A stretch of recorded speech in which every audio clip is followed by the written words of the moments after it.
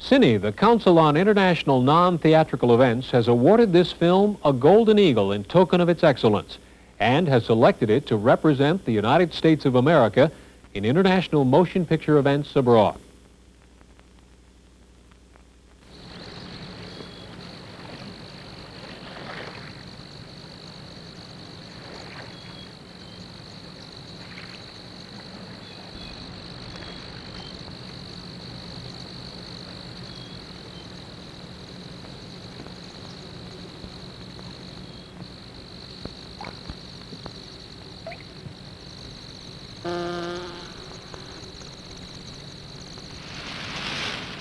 There's a bird up there flapping its wings. No, that's a cat. Dynamite chasing the cat. Geese?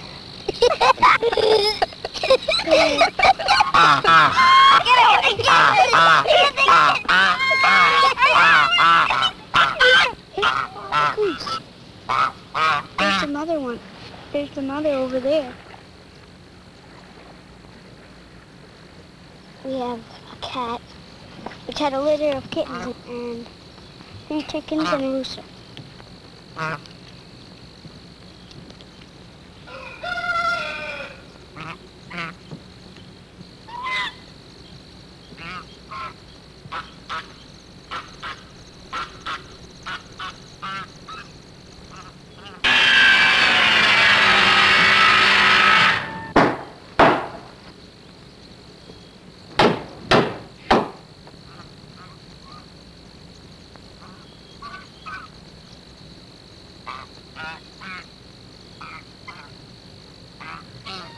There are things that we feel you should know so that you know how we think and where we're coming from and why we think we should be here. If you know all those things, you'll be able to use us better. You'll know better how to, what to ask, what's in our minds, and maybe why we say certain things during the course so that you can discount those things if you choose to, in case you don't agree with all the things we're going to talk about today. Well, in our first lecture at the Institute, we talked a great deal about short and long-range perspectives and how decisions made now affect our lives in the future. If you design your house to be heated with oil today, that's an easy decision, which will greatly preclude your comfort 20 years from now. We unlock something in people. The Shelter Institute course is not just talking about building a house, it's talking about discovering yourself. It's not something we set out to do. It just seems to be a result of creating your own house. Those things had been a part of our education. One thing that happens at the office is people call and say, I love your ideas, I like the end product, I like the cost is so nice and low, but I don't have time to build a house. I only get 2 weeks vacation a year. And it's such an overwhelmingly new thought to them when I say something radical like, you know what you should do? You should take 3 months off next summer and build your house. It would be the best thing that could happen to you. Life is so short. You should try to get as many experiences into life. You only have one of them. Try to build your house. Why not? I mean, it's such a beautiful thing to do with your time. And it costs so much less to build it that 3 months that you could take off are easily recouped as far as income goes. That one really looks like a house now. Once upon a time, this plant was growing, and it rained to make it grow better, and then it sunned on it. Sun shined on it, and it growed. Nibbly, just like a mouse. Who's nibbling on my house?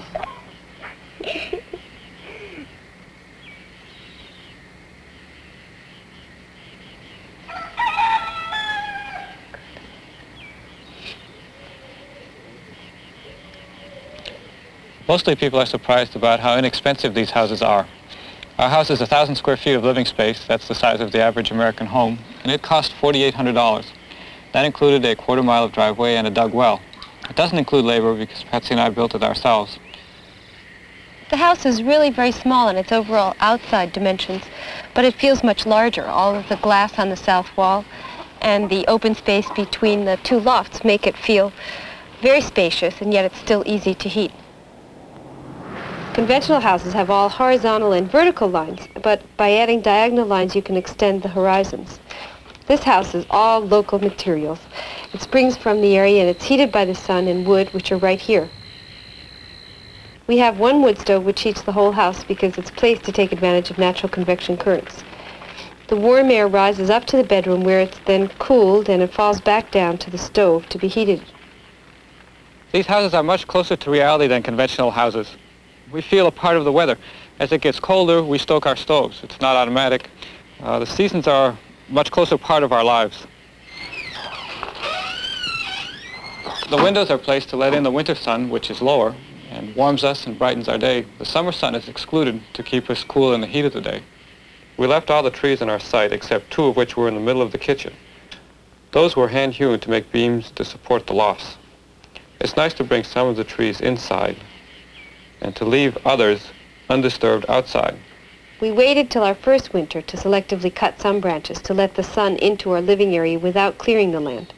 The houses being built are all tending to leave the site as it was before they came. You're surprised when you find a house that doesn't dominate the site, but one that blends in and appears to belong. We don't fight the natural events, but we learn more about them and use them to our advantage. In the winter, the sun can warm, and in the summer, the winds can cool. And our house is right in the trees and under them. It's protected from winter winds and from the summer sun. What an absurdity to first bulldoze everything that grows naturally, then call in an expert to plant shrubs and trees and wait for them to grow and look natural. Leave what is already there. It's often what is most suited to the site.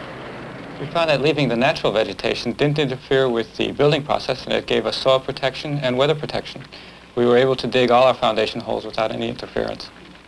Continuing to understand the natural events, we can study the paths of the sun and predict where it will be at any time of any day of the year. And we can build our house to invite the winter sun in and to exclude the summer sun.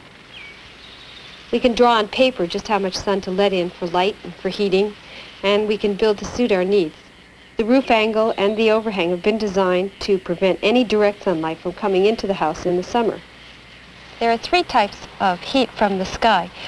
One is direct sunlight, which we've taken care of with the overhang. And another is diffuse sunlight from the sky, which is prevented somewhat by being under a canopy of trees. The third source of heat is glare reflected up from the ground, and that is taken care of by looking at the woods, which are dark. So we have really cut down dramatically the 3 sources of heat in the summer.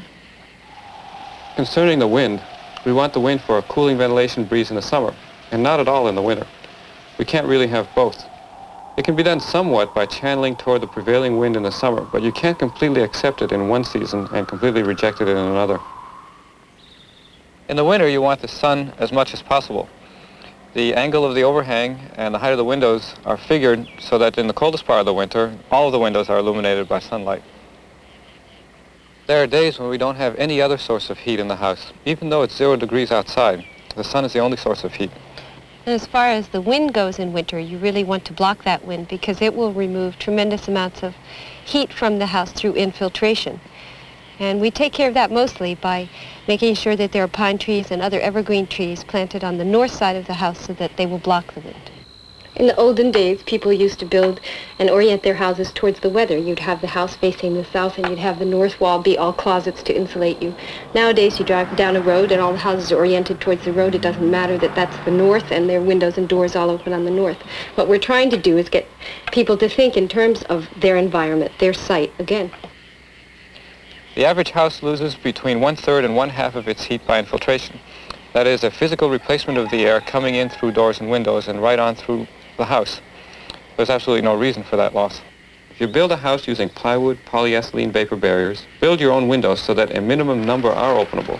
Then the house can become so tight that the air exchange might only be complete in, say, a couple of hours instead of a typically 10 or 15 minutes.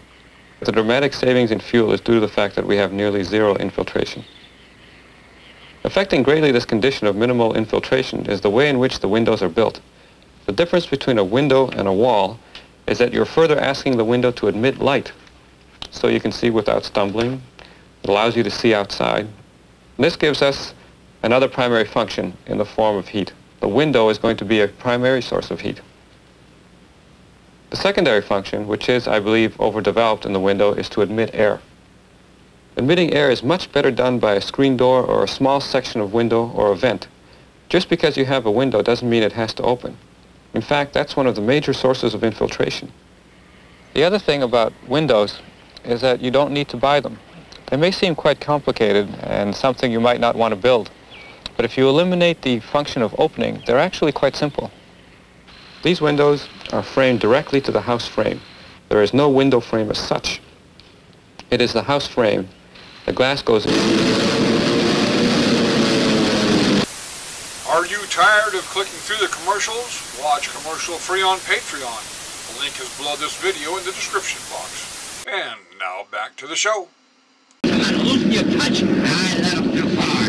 Into the space, and it has window stops on either side, and it's completely infiltration proof. Looking at the heat budget of a house during the day, you gain heat from the sun. No wood stove is needed on a sunny January 0-degree day, but at night you lose heat rapidly through the glass. Our double-pane windows have a resistance to heat loss of 2, while our walls have a resistance of 32. And so you must change the nature of the windows. You must increase their resistance. We have been using polystyrene shutters, or an aluminized material called Astrolon, which reflects 98% of the heat back into the room. And these are mounted as shades which increase the insulative value of the windows, equivalent to 5 panes of glass during the night. And during the day, we open them to receive the sun. It's the weirdest thing, whereas normally you're sitting next to a window at night and it feels cold, with the shades drawn, it reflects your radiant heat back against your body and you feel very warm. If you really wanted to develop the idea of the passive solar house to the logical extreme, what you do is give the house a thermal mass, or an ability to absorb heat without raising its temperature. The heat mass might be water or concrete, which would store heat during a period of heat gain, say during a sunny day. Then by drawing the Astrolon curtain at night, we'd prevent heat loss through the windows. The heat mass would then slowly give its heat back during the night, and there might be periods when we wouldn't need to use the wood stove for a day and a night. The active solar house bothers me only in the sense that it might be overkill. It's questionable to go from total disregard of sunlight to building a solar energy machine when, by simply orienting the house towards the sun, building overhangs of the right angle, and putting in windows which are matched to the thermal mass, it's possible to cut the fuel consumption by 50% or more without any machinery. I'm not totally against it. I'm very much for it in areas of the country where it's the appropriate technology. In Maine, where we have a high number of degree days, say 8,000 degree days, where the percentage of sunshine hours is fairly low, and where we're surrounded by wood, which is just molding into the ground around us, the obvious solution is wood heat and the passive solar house. In the active solar house, the figures we're hearing now for hardware is around $8,000. In houses we're talking about up here, there isn't $8,000 in all of the material in the entire house. We want the house to take care of itself. We want the house to be passive. We don't want to get into a vicious loop with a technological machine. So we want the house to be heated very simply by a radiating object, a wood stove. The wood stove heats in 2 ways. The closer you get to a stove, the more radiation you receive and the hotter you feel. That's one way it transfers heat to the building. The other way is through convection. It actually physically heats the air. What physically happens is the hot air rises above the stove, which is on the rear north wall, and it falls along the cold southern windows at night. On one side it's falling, and on the other side it's rising, so naturally you get a circular motion of the air, and it turns over very rapidly if the stove is placed properly. I wouldn't trade it for anything. We used our wood stove for heat as well as for cooking. So when I had it on all the time, it made sense to be baking bread or to be cooking some stew, and I do bake all our bread, and I would have felt very guilty if I'd turned on an electric range as well as my wood stove, which was on already. It's sad to say, though, wood is not a cure-all to our energy problems. There's been a massive turning to wood heat, exemplifying a general misunderstanding of geometric growth. In a short period, large numbers of people have turned from using no wood heat, no wood, to using wood for heat almost exclusively. The pinch is already felt. Wood is expensive and hard to get. In Norway, it costs $200 a cord. In the Midwest, it's virtually impossible to get. In Maine, it went from $20 to $60 a cord in 2 years. The right idea is to use wood only when the owner can replenish his supply indefinitely. We grow all our own wood in the form of a fast-growing firebush on a half-acre of land which is unsuitable for anything else. Our children cut all our firewood. 2 boys, 1 5, 1 7. They cut 10 alders per day. An alder is a tree which is maybe 20 feet tall, anywhere from 2 to 6 inches in diameter. And it grows to harvestable length in 3-4 years. There are wood stoves now which are remarkably efficient, more efficient than oil-burning stoves. 90% of the wood put into a Norwegian stove is converted into heat, whereas only 65 or so % of oil is converted into heat. There's enough wood between the net growth, the net waste in industry, and the net death per year to heat 73 million passive solar heated homes, which is as many homes as there are in America. We end up, by using wood, with complete independence. We're declogged from a system that has become so complex that it can't be dependable anymore. It just takes a little bit of learning, of relearning, of doing what really is quite natural for humans, to take care of their own problems instead of relying on something out there to take care of it for them. In terms of material, wood is the perfect material to build with. Believe it or not, wood is as strong as iron. It's just that iron is about 10 times heavier than wood. Wood is an extremely strong material. Typically, the tensile strength of wood is 2,000 pounds per square inch. That's what you're allowed to use as a tensile strength. And actual tests of pure specimens get up to 8,000 pounds per square inch. That's equivalent in iron to 80,000 pounds per square inch. And that's a pretty good grade of iron. In terms of fire safety, fire insurance underwriters consider wood, heavy timber frame structures safer than steel frame structures. If you frame with heavy timbers over 4-inch minimum dimension, it'll take several hours for that building to collapse. But with a steel building, if you achieve a high enough temperature, it would just take a few minutes for one of the steel beams to collapse because it'll melt. And so since wood is naturally available, it's capable of having nails driven quickly into it, and it's easily fashioned by saws and chisels, and it smells good, and it looks nice, and it's capable of lasting as long as any material. It's actually the perfect building material. Our greatest influence has been to foster the local economy. All of the materials that are used in these houses are local materials, milled and lumbered right here. We found in Maine that the use of locally cut rough-sawn lumber is unmatchable. There's absolutely no reason to buy planed lumber in the actual framing of a house. I don't know where planing originated. Planing greatly reduces the strength of lumber. For instance, a 2x4 planed is much weaker than a 2x4 unplaned. So our students figure the stresses and strains, the mechanics of their house in terms of unplaned lumber, and they end up using much less lumber, and it costs a good deal less because it's rough sawn. And yet it's much stronger than the planed material, so they end up with a much better product. What has always struck me the most about building a house is how cheap it is compared to what it costs to buy one. You can build your own house for from $5 to $10 a square foot, whereas a contractor-built home costs around $30 per square foot. And it's because you have the choice of what materials go into the house, and because you understand how to integrate those materials. Most of the students are building without loans. The great thing about building your own home is that usually you can build it for what a bank requires as a down payment.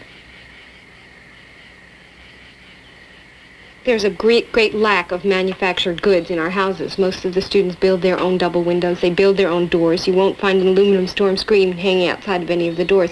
And it's cheaper, and it also gives you a better insulation factor. A lot of people somehow feel that new is best, and they completely overlook an older, sometimes much better way of doing things. We don't have to use plastic because it's newer than wood. We use whatever is appropriate. We use the tools, we use the material that's appropriate. If you have a lot of straight pine trees and you have a broad axe, then you can hew out a beam rather than wait 6 weeks for it from the lumber mill.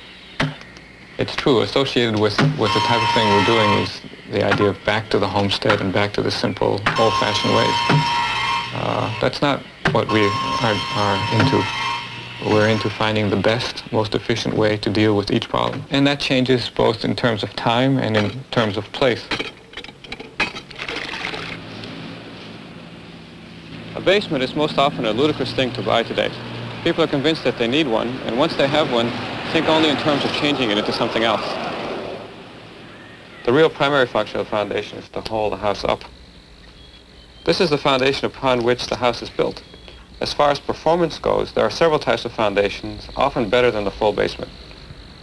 A full concrete basement foundation is essentially a well which you've dug, and then you spend the rest of your life trying to keep water out of it. On most sites left today, a basement is inappropriate because the water table is too high. However, if the water table is 10 feet down, building the entire house underground could be the most energy-efficient solution. Paint is just a cover-up. It's like cosmetics on a face. It's just hiding what's behind it. Paint does nothing for wood. The important thing in keeping wood from rotting is to not allow wood to stay wet for any period of time.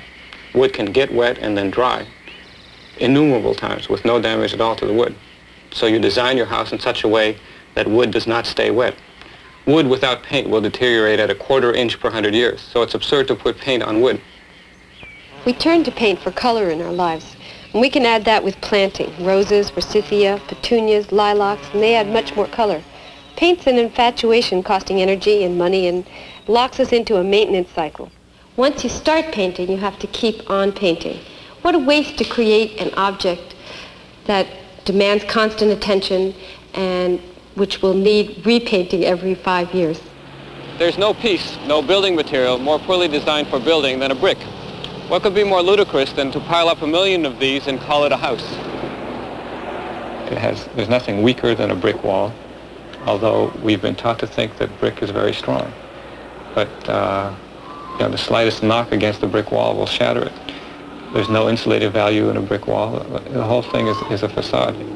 It originated with English sea captains who brought brick over as ballast, and it became a status symbol to have a brick house. Take a post-industrial view of your life.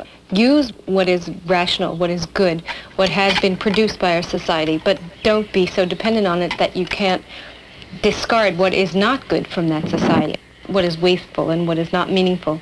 So it's really trying to teach people to stand back and take an overview. Shelter is a very basic need, and so then perhaps you take a good look at that basic self. They really want to make it. By building your own place, you're making every decision along the way. You're kind of reflecting yourself against what you're making. We've seen people from all different fields and all different ages, all different backgrounds. These people are all disturbed with what is happening today. They'd like to take their lives into their hands again. They'd like to have more control over their life, so they do have something in common. We've learned so much from our students. It's been fantastic.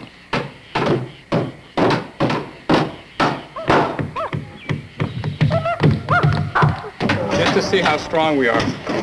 Okay, everybody ready on 3? No. 1, 2, 3, heave. Very nice. 1, 2, 3, heave. Okay, down slowly. You guys are much stronger than I thought. Everybody ready?